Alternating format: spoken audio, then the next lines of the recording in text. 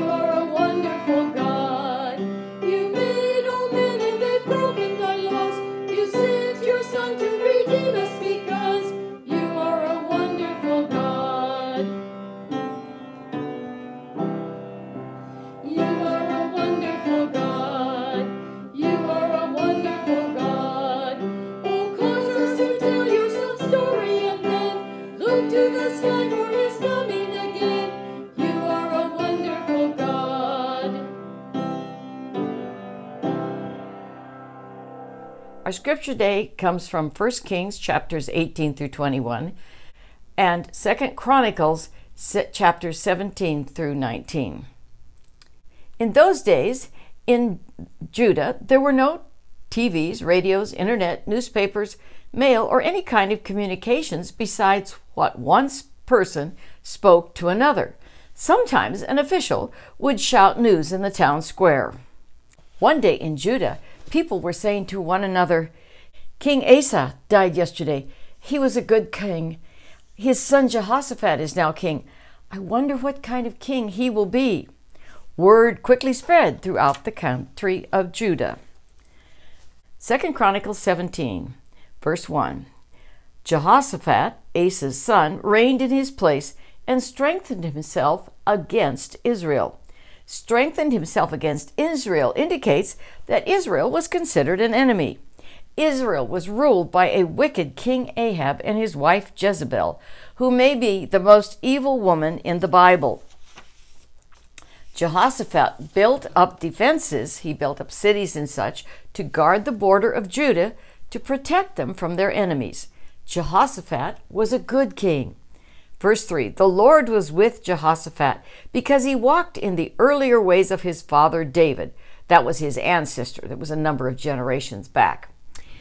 Going on, he did not seek the Baals, idols, but sought the God of his father and walked in his commandments, and not according to the practices of Israel. Therefore the Lord established the kingdom in his hand, and all Judah brought tribute to Jehoshaphat, and he had great riches and honor. His heart was courageous in the ways of the Lord, and furthermore, he took the high places and the Ashtoreth idols out of Judah. Verse 7, in the 3rd year of his reign, he sent his officials, and with these Levites, the priests, and they taught in Judah, having the book of the law of the Lord with them. They went about throughout all the cities of Judah and taught among the people. Copies of the Bible were written by hand on specially treated animal skins. They were very expensive and very few existed. Most towns maybe had no portions of God's word or only a couple small pieces. Priests and government officials traveled around reading God's word and teaching the people. Verse 10, and the fear of the Lord fell upon all the kingdoms and the lands that were around Judah, and they made no war against Jehoshaphat. When you obey God, it changes your life. His enemies brought him presents of money and animals so he wouldn't attack them. Verse 12, and Jehoshaphat grew steadily greater. He built in Judah fortresses and store cities, and he had large supplies in the cities of Judah. He had soldiers and mighty men of valor in Jerusalem, and it goes on to get the numbers, and when you add them all up, he had 1,180,000 soldiers that were armed for war. 19. These were in the service of the king, besides those whom the king had placed in the fortified cities throughout all Judah. King Jehoshaphat was a powerful, wealthy king, and his kingdom was secure. The Bible tells us he had reigned for 17 years. And he kind of lost his edge for the Lord. He wasn't as careful because he got to thinking and making plans without asking God. Bad decision. Remember who a true prophet was. He was someone who spoke for Almighty God. There were false prophets of idols in those days, and we still have false teachers today. Because our Bible was not finished, prophets were needed to give the people new information from God. If what a prophet said was going to happen didn't happen, it was the death penalty. One had to be absolutely accurate when one spoke for God. The prophets could also preach, explain the instructions God had previously given to his people. We don't need prophets today because we have the completed Word of God, the Bible. But we do have preachers and teachers who explain to us what God has already said in his Word. Although Elijah isn't the main prophet in today's lesson, his prophecy concerning the destruction of King Ahab and his line of descendants comes true in the smallest sad detail in today's lesson. After Elijah told Ahab he would die and all his boy children and boy grandchildren would be killed, Ahab repented, and God said the judgment wouldn't happen in Ahab's lifetime. 3 years later, Ahab was back to his old ways. This was God's description of King Ahab. 1 Kings 21, verse 25. There was none who sold himself to do what was evil in the sight of the Lord, like Ahab, whom Jezebel, his wife, incited. Incited is encouraged or egged on. We'll use the term the person incited to a riot. Incite is always used in a bad way. Good King Jehoshaphat of Judah decided to make friends with the country to the north, Israel. Since the people of both countries were from the same ancestors, he thought they should be closer. However, King Ahab and Israel worshipped idols, and King Jehoshaphat and the country of Judah worshipped the one true God. Jehoshaphat had been king of Judah for 17 years and should have had more wisdom by now, but he didn't. King Ahab hated God's word and his true prophets, like Elijah and Micaiah, who we meet in today's story, but King Jehoshaphat loved God and tried to follow his words. Our memory verse is 2 Corinthians 6:14. Do not be unequally yoked with unbelievers. For what partnership has righteousness with lawlessness, or what fellowship has light with darkness? A yoke is an ancient device used to connect two animals together so they could use their combined strength to pull a plow, a wagon, turn a grinding wheel, or whatever needed to be done. It only made sense to use two animals of the same kind and size. I found this picture of a camel and a burro on the internet. For some poor guy, this may be all that he had, but I don't think it worked very well. The same would be for an oxen and a donkey. They're not the same size or weight. It just doesn't work well.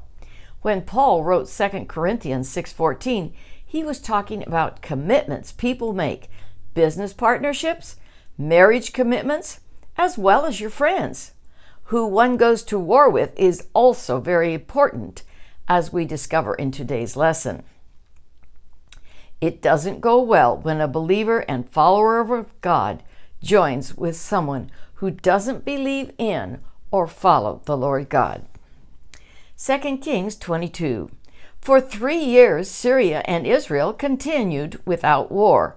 But in the 3rd year, that was since Elijah's prediction of Ahab's death, Jehoshaphat, the king of Judah, came down to the king of Israel. It could have been at this time that the two kings arranged a marriage between Ahab and Jezebel's daughter, Athaliah, and Jehoshaphat's son, Jehoram. She turned out to be evil, just like her parents. And when her husband, the king of Judah, died, and then her son, Ahaziah, She tried to murder all of the remaining sons and grandsons so she could be queen of Judah. God spared one son, Joash, who later became king of Judah. Verse 3, and the king of Israel said to his servants, do you know that Ramoth-Gilead belongs to us, and we keep quiet and do not take it out of the hand of the king of Syria? And he turned to Jehoshaphat, sitting next to him, and said, will you go with me to battle at Ramoth-Gilead? And Jehoshaphat said to the king of Israel, I am as you are, my people as your people, my horses as your horses. Ramoth-Gilead was a city that originally belonged to Israel, but Ben-Hadad had captured it and not given it back when God had given Ahab a victory over Ben-Hadad and the Syrian army. Jehoshaphat's army could have been much larger than Ahab's. It was at least as big, so it was a big help to Ahab to have Jehoshaphat and his army. And Jehoshaphat said to the king of Israel, inquire first for the word of the Lord. It is always a good idea to ask God for wisdom and help when you have an important decision to make. But truthfully, we should ask him for wisdom each day. Jehoshaphat had no business going to war with an evil man like King Ahab, who worshipped idols and murdered his own people. What does our memory verse say? 2 Corinthians 6:14, do not be unequally yoked with unbelievers, for what partnership has righteousness with lawlessness, or what fellowship has light with darkness? Verse 6, then the king of Israel gathered the prophets together, about 400 men, and said to them, shall I go to battle against Ramoth-Gilead, or shall I refrain? That's not go. And they said, go up, for the Lord will give it into the hand of the king. But Jehoshaphat said, is there not here another prophet of the Lord, whom we may inquire? These prophets claimed to be prophets for the one true God, but something just didn't seem right. They were just trying to make King Ahab happy to get stuff from him. King Jehoshaphat had heard enough true prophets in his own country that what these men were saying just didn't sound right. There are false teachers today who are working for Satan. If we spend time in God's Word, He will help us recognize these false teachers who are not speaking the truth about God. Wisely, King Jehoshaphat asked for a second opinion, a real prophet of the Lord God. Verse 8, and the king of Israel said to Jehoshaphat, there is yet one man by whom we may inquire of the Lord, Micaiah, the son of Amalek. But I hate him, for he never prophesies good concerning me, but evil. And Jehoshaphat said, let not the king say so. Jehoshaphat's response was very weak. Ahab's statement should have been a real warning that something was very wrong.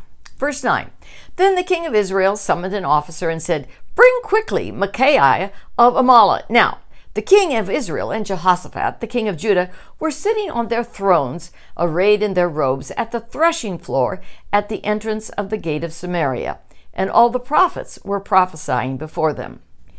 Important business was conducted at the city gate in those days. It was the center of commerce because people would be entering in the city with their things to sell or such. Verse 11, and Zedekiah, the son of Chenaanah, made for himself horns of iron and said, thus saith the Lord, with these you shall push the Syrians until they are destroyed. And all the prophets prophesied so, and said, go up to Ramoth-Gilead and triumph. The Lord will give it into the hand of the king. These 400 false prophets were putting on quite a show for the two kings. Verse 13, and the messenger who went to summon Micaiah said to him, behold, the words of the prophet with one accord are favorable to the king. Let your word be like the word of one of them, and speak favorably. But Micaiah said, as the Lord lives, what the Lord says to me, that will I speak. The messenger said everybody was telling Ahab to go to war and he would win. Micaiah should join the crowd. Micaiah was a true prophet of God and would only speak what God told him to say. Going with the crowd is often the wrong thing to do. Verse 15, and when he had come to the king said to him, Micaiah, shall we go to Ramoth-Gilead to battle, or shall we refrain, that is, not go? And Micaiah answered him, "Go up in triumph, the Lord will give it into the hand of the king." But the king said to him, "How many times shall I make you swear that you speak to me nothing but the truth in the name of the Lord?" Swear is taking an oath that you are telling the truth, like one does in court in this case.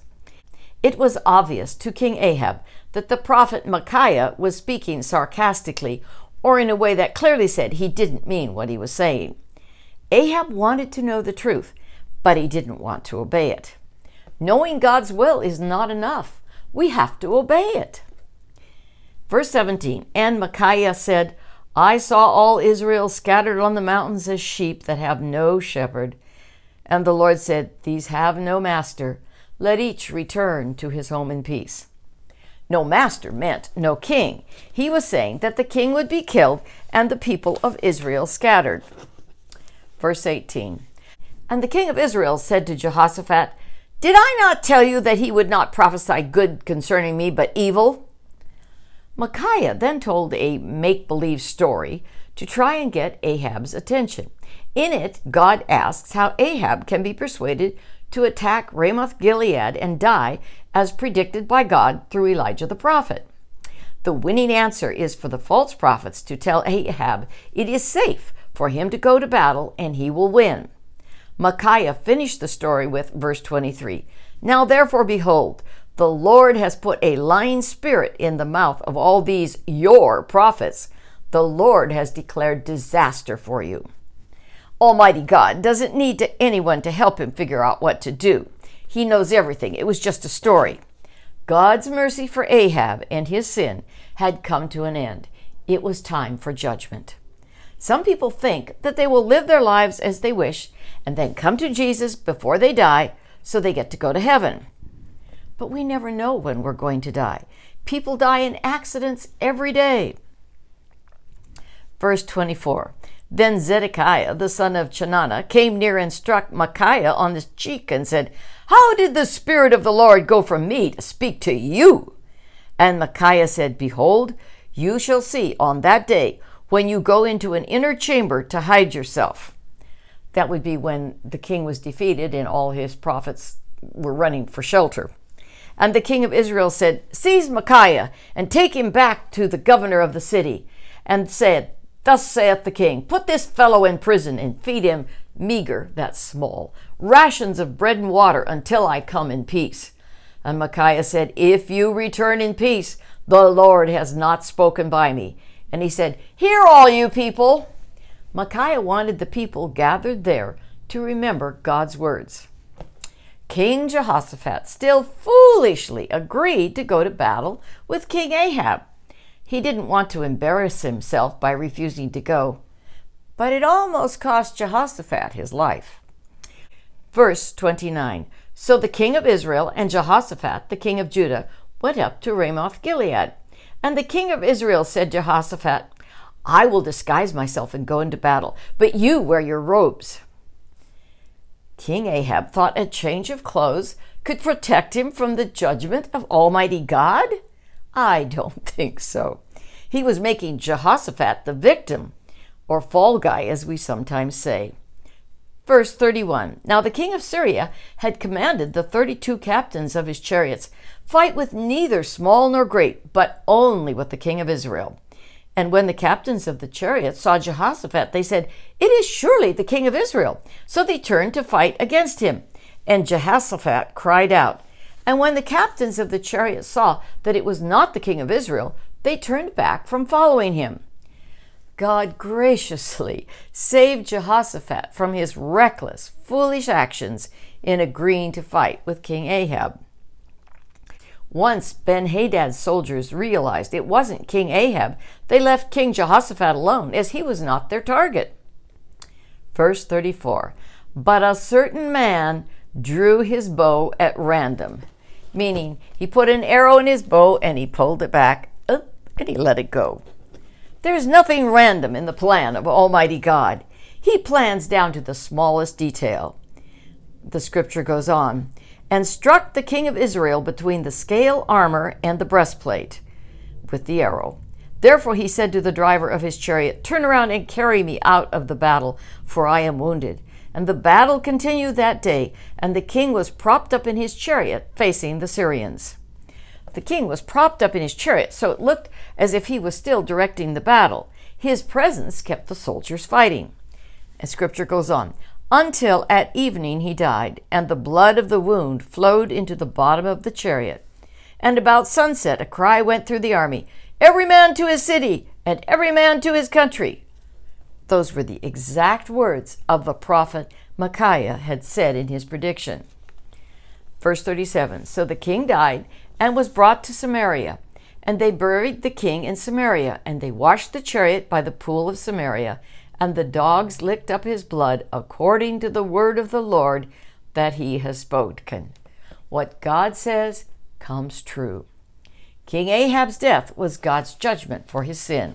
Galatians 6:7, do not be deceived. God is not mocked, for whatever one sows, that will he also reap. Sowing is planting, like seeds, and reaping means to harvest, the results of planting the seed. If you follow God's way and do what is right, God will bless you. If you do what is wrong, you will eventually pay the price, either in this life or after you die. King Ahab was dead and buried, and later Jezebel died as God had predicted she would through the prophet Elijah. Jehoshaphat headed home to Judah. 2 Chronicles 19, verse 1. Jehoshaphat, the king of Judah, returned in safety to his house in Jerusalem. But Jehu, the son of Hananiah the seer, that's the prophet, went out to meet him and said, King Jehoshaphat, should you help the wicked and love those who hate the Lord? Because of this, wrath has gone out against you from the Lord. Nevertheless, some good is found in you, for you destroyed the Ashtoreth, the idols, out of the land, and have set your heart to seek God. God did not want Jehoshaphat to go to Israel, but Jehoshaphat never asked God what he should do, and God is telling Jehoshaphat he has sinned. What should we do if we sin? 1 John 1:9 tells us what to do when we, as a child of God, sin. The Bible says in 1 John 1:9, if we confess our sins, he is faithful and just to forgive us our sins and to cleanse us from all unrighteousness. God will forgive us our sins. However, we might be stuck with the consequences of our sin. You ride your bicycle out into the street without looking, you got hit by a car. God will forgive you. Your parents will forgive you, but you may be stuck with a broken leg. And you speed, you have an accident, you get hurt, you lose money by spending it on something foolish. You hurt other people's feelings.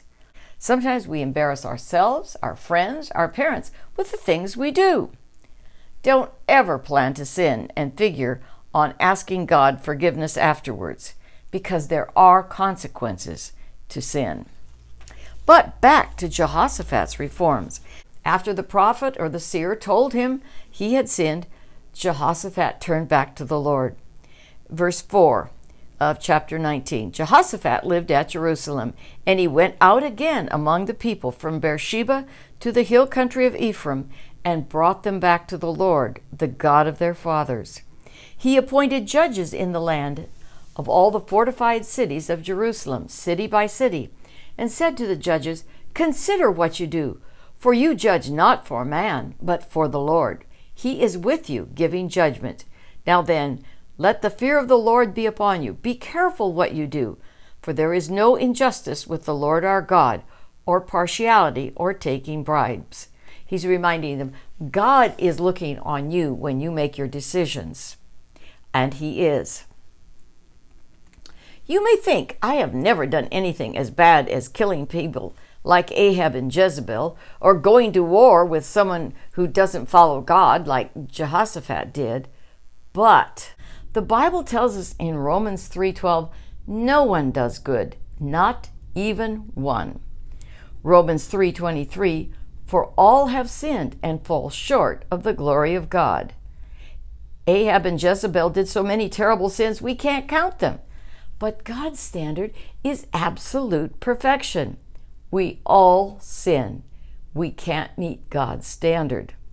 Romans 6:23 tells us the result of our sin. For the wages of sin is death. Now comes the good news. But the free gift of God is eternal life in Christ Jesus our Lord. Death is separation. Separation from God and his wonderful home called heaven forever. Our sin had to be paid for.